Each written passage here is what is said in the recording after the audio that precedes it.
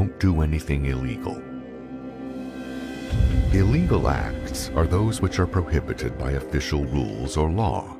They are the product of rulers, legislative bodies, and judges. They are usually written down in law codes. In a well-ordered society, these are published and made known generally. In a cloudy and often crime-ridden society, one has to consult an attorney or be specially trained to know them all. Such a society will tell one that ignorance is no excuse for breaking the law. Any member of society, however, has a responsibility, whether young or old, for knowing what that society considers to be an illegal act. People can be asked. Libraries exist where they can be looked up. An illegal act is not disobedience to some casual order like go to bed. It is an action which, if done, can result in punishment by the courts and state.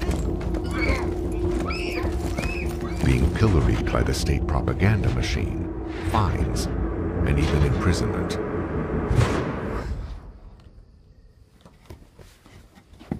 When one does something illegal, small or large, one is laid open to an attack by the state. It does not matter whether one is caught or not.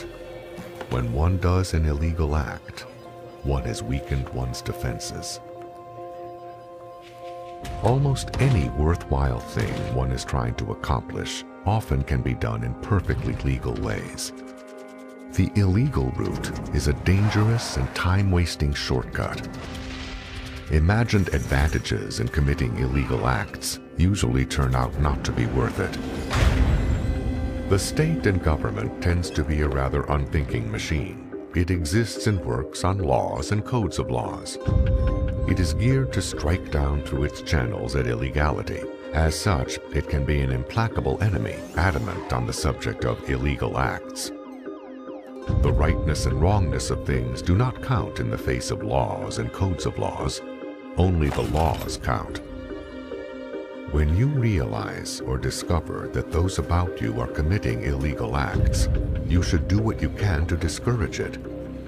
You yourself, not even a party to it, can yet suffer because of it. The firm's accountant falsifies the books. In any resulting commotion, the firm could fail, and you could lose your job.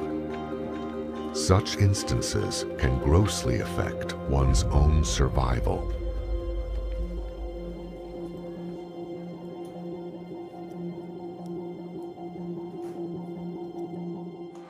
As a member of any group subject to laws, encourage the clear-cut publication of those laws so they can be known. Support any legal political effort to reduce, clarify, and codify the laws that apply to that group.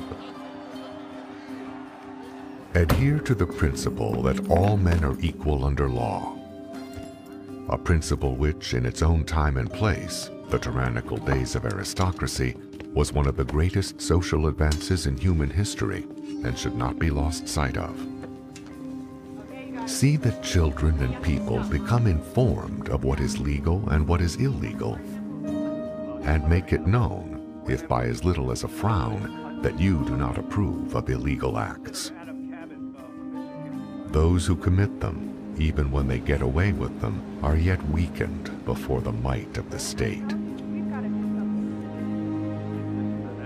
The way to happiness does not include the fear of being found out.